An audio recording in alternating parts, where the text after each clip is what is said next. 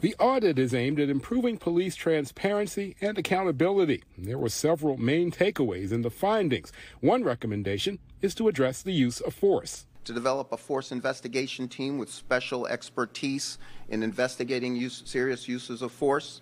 The audit also recommends random review of body-worn camera footage. Another key finding deals with responding to mental health calls. This incident 2 years ago, where a call for a man throwing rocks ended with a deadly shooting, is that man armed with a knife charged a responding police officer. Better train and equip all officers as initial responders to deal with individuals experiencing a mental health crisis. Something the county executive who commissioned the audit acknowledges is critical. Our officers are basically feeding the largest mental health institution in the county, which is our jail. Some of the other recommendations deal directly with training and retention, and the county's already announced a program of training and evaluation before recruitment.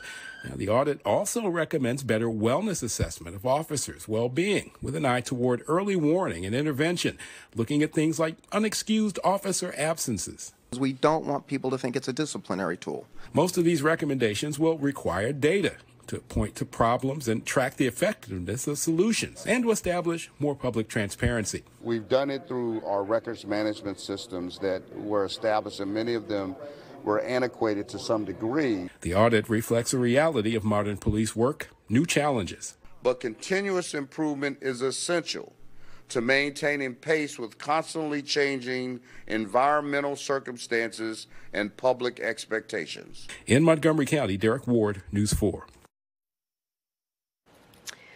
All right, the nonprofit consulting organization Effective Law Enforcement for All, Inc. helped conduct the audit.